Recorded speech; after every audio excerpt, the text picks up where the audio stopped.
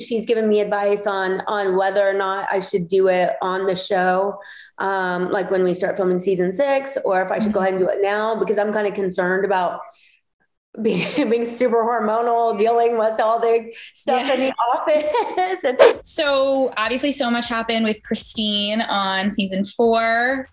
We don't know what's going to come in season 5, but how has your relationship with her developed at all in the time that's passed? Has it at all?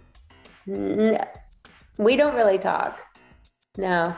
Again, I wish her the best in life. I want her to be happy and do her thing. But I think it'll be very clear in season 5 why I've just taken a step back. There's been a lot of changes, actually, even in the office, where when we're in the office, I have to be hands-on and I talk to her, but outside personally, I keep my distance. Are you hinting that you took on a management role in the Oppenheim group? I'm not hinting anything. You have to watch season 5. Okay. I had to ask. I don't know what's happening, but I do. Jason has asked me to talk to Christine in the office, though. So got it. Okay. Can't wait for season 5.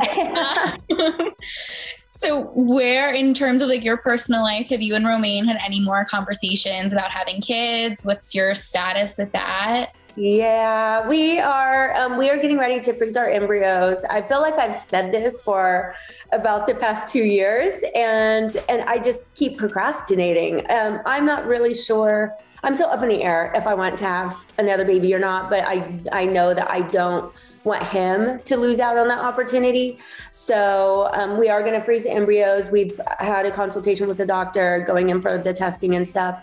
But we just have to find time to do it, which is very difficult because you have to go in, like give yourself shots, go in like every day. And that's, I think, part of the procrastination. If I can't even go in, I'm too busy to even go in for the testing portion of it. How am I going to take care of a kid right now? We have to slow down before. And I think it maybe within a couple of years, we probably will. I really don't want him to lose out on that. And maybe within a couple of years, I'll be ready to not take on so much. And I know Heather's going through a very similar experience. Have you guys talked about it? I know she's been very open about her experience. Yeah, absolutely. We have. She's given me advice on whether or not I should do it on the show, like when we start filming season 6, or if I should go ahead and do it now, because I'm kind of concerned about being super hormonal, dealing with all the stuff in the office, and it makes you blow and stuff like a lot too. And I'm like, am I really do I want to deal with that on the show? But I think it would be good for viewers too, to watch along. If production wants to follow along with it. Otherwise, I'll probably do it on social media and allow fans to be kind of follow along that journey, because I think a lot of people go through that now. There's so many people that, we wait until later, close to our late 30s and 40s before we want anything, because we're just very career focused now. Most women are. So I think it's very relatable and something that people would like to follow along with. So I'll make sure people get to watch along in one way or the other.